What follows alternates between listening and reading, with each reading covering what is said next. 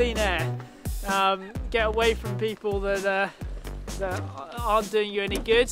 Even if it's going to the wrong side of the course, I just want clear air away from the slower boats. It's going to slow me down. Sometimes it's just go for the wind, don't get in the wind shadow, downwind. Stay out of trouble because there's lots of boats coming by that lots of different speeds, and yeah, staying out of trouble has always worked for me. I think with this many boats on the same start line, you've got to be very assertive and get in the space and stick with it. I think the most important thing is to get your head out the boat.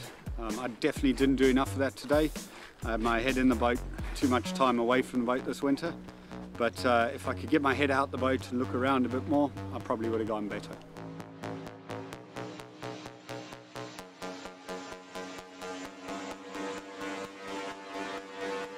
Sail your own race. Sail as fast as you can at all times, because the boats around you might be faster on one leg but then slower on the next. So it's really not about them, it's not about racing other boats, it's about racing yourself. How quickly can you get yourself? I think a lot of it depends on what boat you're in, but yeah, keeping clear wind is always pretty key. Keeping clear of the other boats, not doing anything silly, and thinking ahead to what's coming ahead of you when you've got a lot of boats going around the course. I think you've got to be super aware of the boats around you and whether or not you're quicker or they're quicker, and sort of your moding relates quite a bit to that.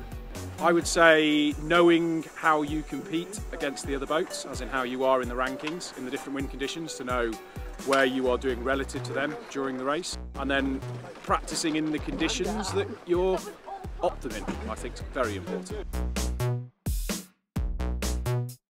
You have to nail the start, because and you've got to nail the start specifically to what type of boat you're in. If you're the fastest in the fleet, it's a little bit easier and you can just hold a lane, you'll be fine.